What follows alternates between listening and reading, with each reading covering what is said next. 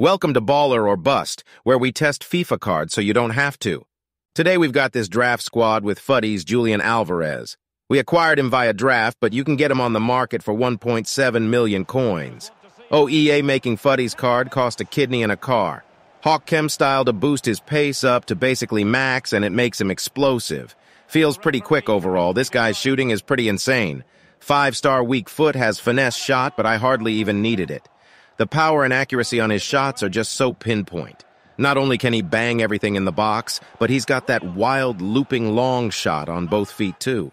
His runs are elite as well, always finds a way to beat the back line and stay on sides. Makes a lot of runs through, doesn't drop back much at all. U7 by code ZAID 6% off. Passing-wise, he's also great because of his high vision and curve. Can play some great through balls and has some good crossing as well. Dribbling-wise, he's so good.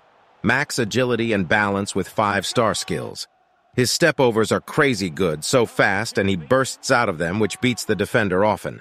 Average body type, but he's only 5'8", so his left stick felt great. That Hawk boosts his physicality, which is important. His strength is fairly low, but it boosts his aggression to max, which is very helpful.